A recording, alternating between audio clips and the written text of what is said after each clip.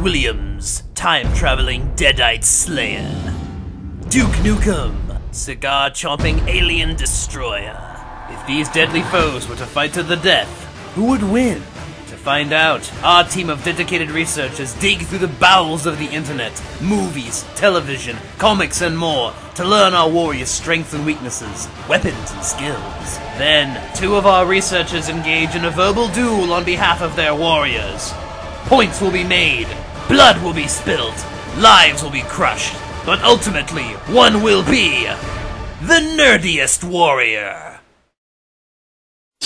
Welcome to Nerdiest Warrior. I'm Blasphemous in 1942, and let's introduce our fighters. Representing the muscle-bound defender of Earth, Junebug, an avid player of the Duke Nukem games. In 1991, Duke Nukem was introduced to the world as a side-scrolling computer game. He has been redesigned many times, and now he is a 240-pound man who can bench press 600 pounds and fights alien hordes with his bare fists or any other weapon he can possibly pick up. Duke has defended the Earth and its women from hostile aliens for years. But how will he stack up against a man who has fought enemies not from space, but from beyond the grave? Representing S-Mart's top employee, the Jester King, a fan of all things Bruce Campbell. In the 1980s, Ash Williams and four of his friends took a trip to a cabin in the woods. There they encountered the Necronomicon Ex Mortis, the Book of the Dead. A book bound in human flesh and inked in human blood. One by one, the book took control of Ash's friends, turning them into undead freaks who wanted to make Ash one of them. It even got into Ash's hand, and like a true badass, he cut it off and replaced it with a chainsaw. After the Deadites destroyed his life, Ash vowed that he would destroy the book and any horrors that came from its pages. One of Ash's greatest virtues is his ingenuity, and at long range, Ash will use his specially modified Gatling gun, a Civil War relic turned into a deadly meat grinder. In the movies, Ash didn't have much range, but in Evil Dead, A Fistful of Boomstick, he gets an arm-mounted Gatling gun. This thing rips through Deadites, leaving only a puddle of blood and guts. Against the Gatling gun, Duke Nukem brings to bear the Ripper, a triple-barreled lead-spewing monster. The chain gun cannon, also known as the Ripper, is a 7.62mm gun. It holds 50 bullets in its magazine. This weapon decimates alien infantry. So I've heard from both of you. We have a lot of rounds per minute, we have a lot of rounds per minute, we have a lot of damage, we have a lot of damage. So it's going to be other details that are going to change this fight up and really turn in favor. So for one thing, the Ripper has 50 rounds and then needs to be reloaded. How does the Gatling gun act? It just keeps firing until it runs out of ammo. So basically once Ash has expended his ammunition of it, he's pretty much done with that weapon. Yeah, but the thing's ammo capacity is enormous. It holds 1,000 rounds inside of it. It's a fair point, it's a fair point. Yeah, but he has it on the end of his hand. You know how hard it is just to hold that one-handed? I mean, Duke's Ripper has a stabilizer, so he can have good accuracy while he fires. This thing is known for horrible recoil, but Duke, he doesn't even feel a thing while this fires. The ammo capacity is nothing. Duke carries 200 bullets, and that's 4 magazines right there. Yeah, but after those 50 rounds are expended, he does have to reload.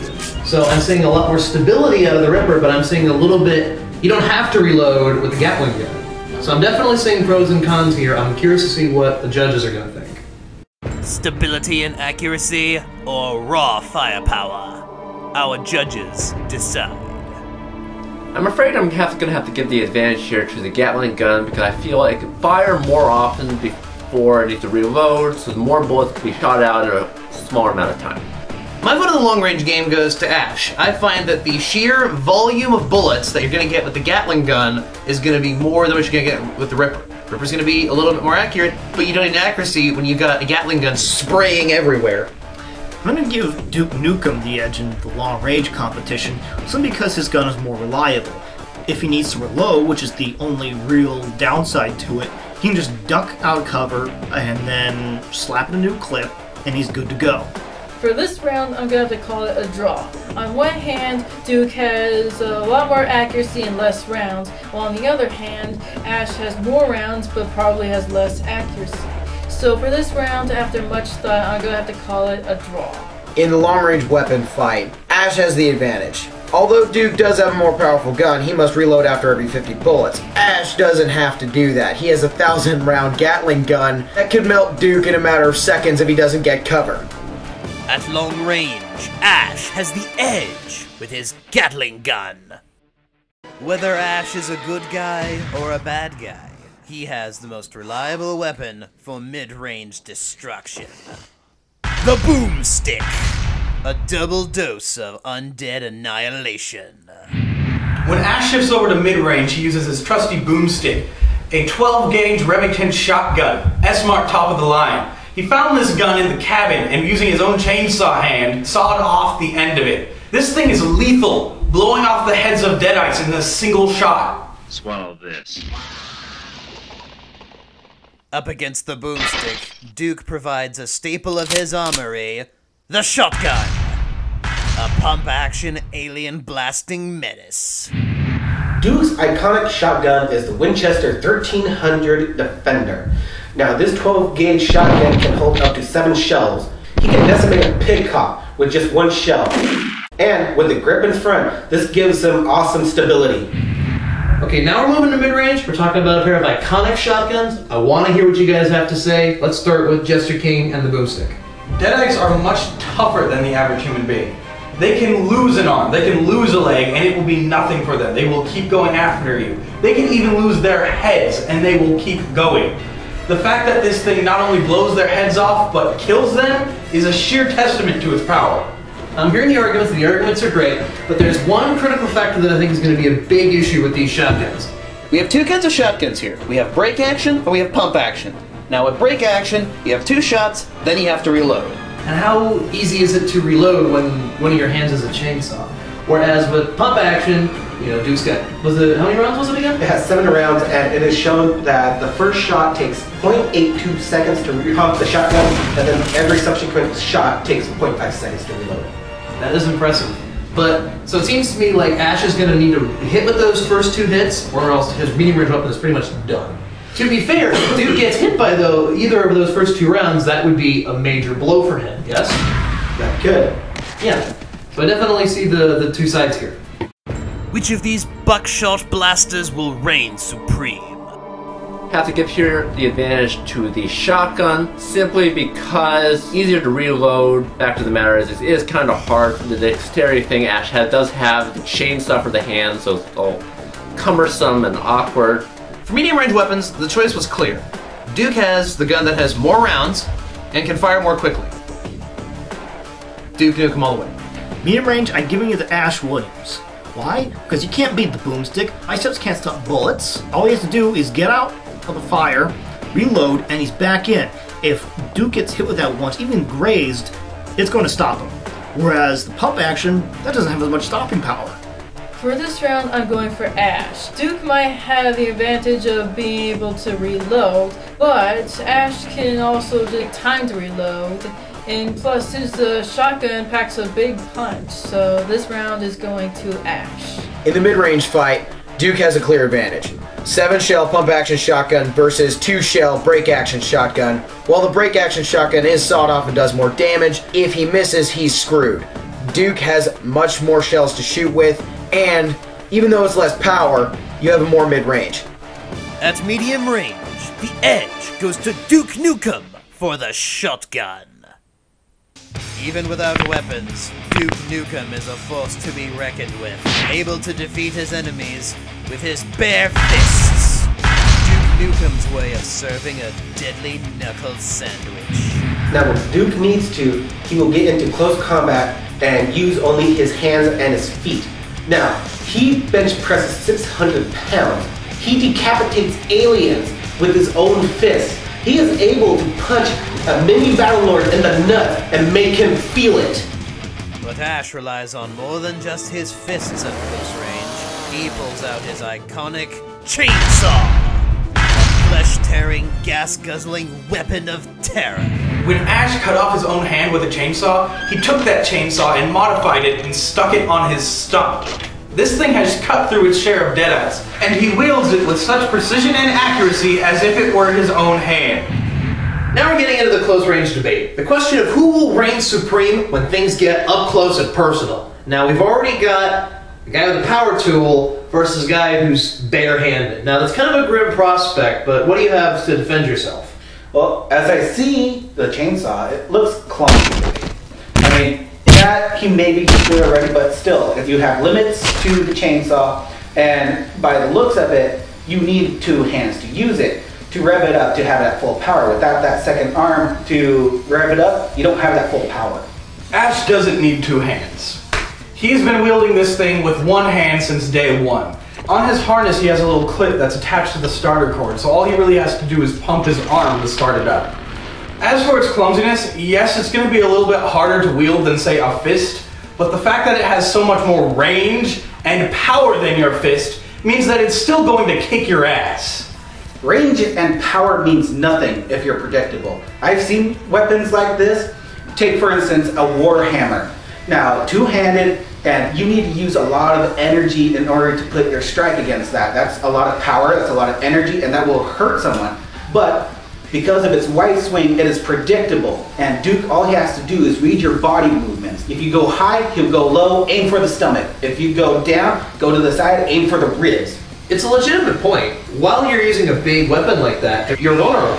Now, I'm not saying that Duke's necessarily going to get it every time. I'm not saying necessarily that it'll be a knockout hit, but if he exploits that, he can get inside past range of the blade and mess him up. But if he fails that, he's going to get cut up, so... Once he gets in close, has Ash fought someone who can bench press 600 pounds? That's breaking ribs. You're feeling pain. And when you feel pain, you're losing more energy because you have to worry about other attacks that Duke may be able to do. I mean, he could puncture your lung and you're done. Let's not disqualify him completely. Ash is good at taking hits, but he does have a point about how he is physically more fit than Ash is. That's true, but the other thing is you're talking like he's going to get tired from wielding his chainsaw. He gets exhausted, yes, but not from wielding that thing around. He's got so much experience with it that his arm is it's built up, it's gotten used to the weight. It's like swinging an arm around. And then the other thing is, for a punch to take me down, you need a bunch of blows. I only need the one. To your gut, to your neck, to your chest. Any one of those is going to kill you. Alright guys, let's go ahead and bring this to an end and move the conversation to a head, alright? So, we can both agree that both of our weapons are deadly, yeah? Mine's deadly, but yeah. Well, that'll be for the judges to decide now, won't it? Which of our warriors has the better technique at close range? Our judges decide. Alright, are you serious? It is a chainsaw! Fist versus chainsaw. Chainsaw. Close range Ash reigns supreme. That chainsaw can just saw through people, and he's very, very proficient with it. Duke, on the other hand, is very, very unsubtle. Just fists up, going swinging with not a lot of finesse, so he's probably just going to charge right in and land right on that blade. For short range, my vote is once again going for Ash. Ash simply has a lot more range than Duke's fist. While Duke can't dodge, Ash is really quite capable with the chainsaw. He can probably easily slice off one of Duke's hands or both. So my vote, this one, definitely Ash. Almost no contest here. Am I getting paid for this? The chainsaw obviously wins! I'm probably going to be the odd man out, but I'm actually going to go with Duke in the close range category. Simply because I think that hand-to-hand combat gives him a little more versatility, and if he can get past the chainsaw, you know, if he can get inside the range of that chainsaw, past where the blade is, he can take off Ash's head with one good punch. At close range, Ash dominates with the chainsaw. In the final category of X Factors, we look at the intangibles, the inner qualities within our warriors that give them their edge. Duke's X Factor is battle experience. He has been fighting for 21 years. His enemies may have changed, but he always came out on top. I mean, he has fought against the alien queen and still came up on top. And she's the biggest and the baddest, and he has still brought her to her knees. Even backed by his vast experience of war, what does Duke have to fear from Ash Williams? Ash's X Factor is his determination. This is a man who will do anything to come out on top. This is a man who cut off his own hand. This is a man who murdered his sister, his best friend's girlfriend who he didn't know very well, and his one true love. And he did it all just for survival. Now we're into the final category, X Factors. We have battlefield experience versus determination. So, Junebug, you're first. Alright, Duke, like I said, has been fighting for 21 years. His enemies may have changed, but he always brings the same tactics, and it hasn't failed him. And he always brings the enemies down. No matter how many they send at him, no matter how big they are, he always defeats them all. Alright, so we spot pretty impressive odds. Yes. It's pretty good. So if I understand, Ash has fought pretty bad odds too. What's tell me? Alright, you think your odds are tough? Try taking on the ultimate evil. Evil incarnate. This thing takes possession of people, loved ones, and throws them in your face trying to murder you. And Ash handles it all skillfully and with a kind of grace that allows him to spout one-liners that are just so awesome. His determination has allowed him to not only survive, but thrive in harsh environments. When he gets sent back to the past, he manages to make some sort of weird robo-hand thing in medieval times. Can Duke do that? No, but Duke has fought in aliens' land. He went up to space to fight these things, and this is their territory that they brought to invade Earth, and he brought them down still, even on their terms. Well, once again, Ash got thrown back to the past, which was kind of the Deadeye's terms. He was also in an alien land that he wasn't accustomed to, and he managed to take down the Deadites and the Necronomicon on their terms as well. So, both of our guys are very impressive. Really curious to see what the judges are going to say when it comes to the determination and survivability versus overcoming incredible odds and having a lot of battlefield experience. Battle-hardened experience or ruthless determination? Which X Factor is superior?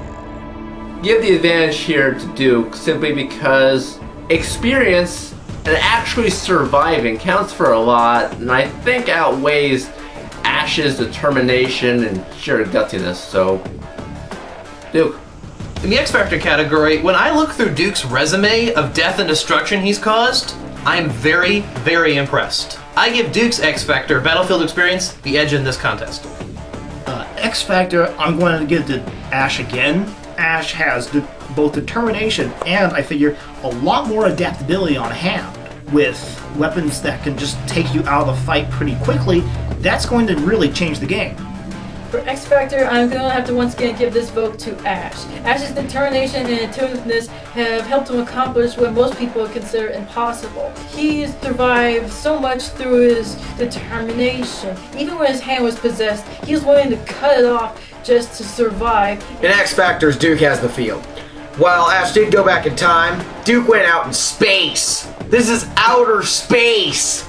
And Duke's taking on pretty much like the entire Master Chief situation. One soldier versus a nation, and he wins hands down. Ash is fighting more intelligent zombies that are a little bit more determined. Duke's fighting enemies that have guns. Guns! He obviously knows how to take bullets. So even though Ash has the advantage with the Gatling gun, he knows more than enough to take cover when he's firing.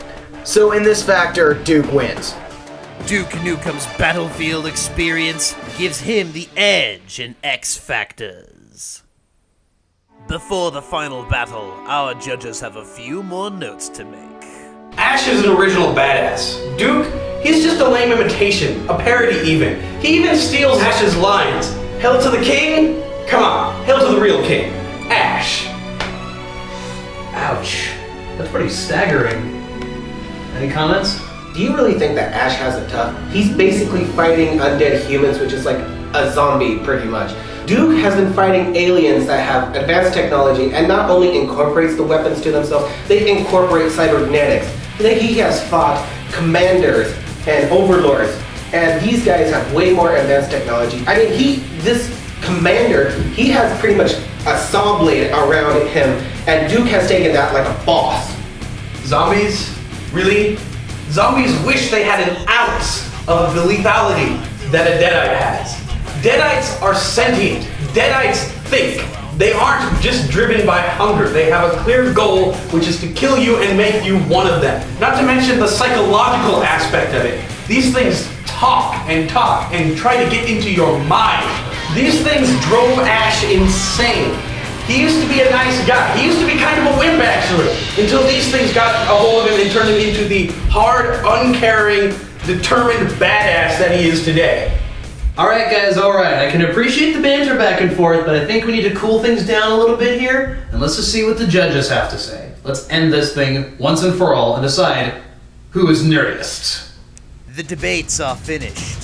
The die is cast. Who will win in this one-on-one battle between two larger-than-life men, Ash Williams or Duke Nukem?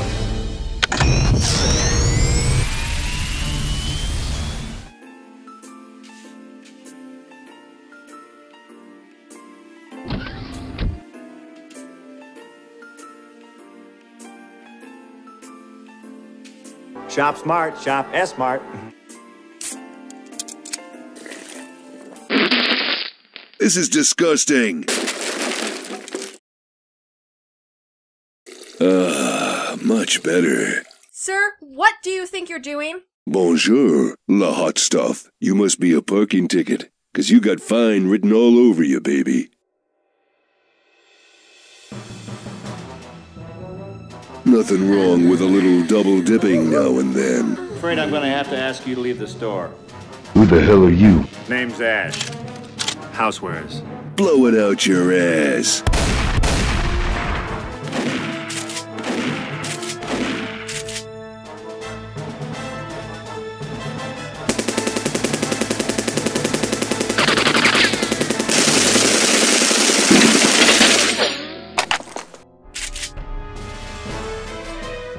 There can be only one. Let's go.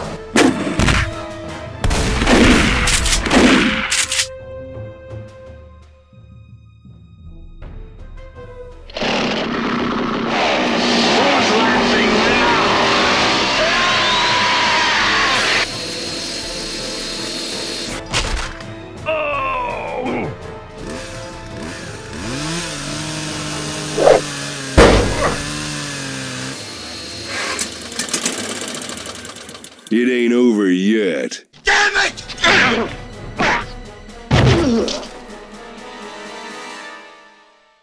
Looks like cleanup on aisle 4.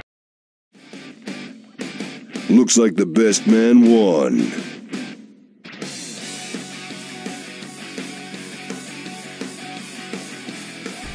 Refuse! Refusal! This did not happen! Ash would not lose to someone as lame as Duke Nukem. Duke went in there to kick ass and chew bubblegum. He was able to kick ass without his bubblegum. And really, come on. Hail to the true king. Hail to the king, baby.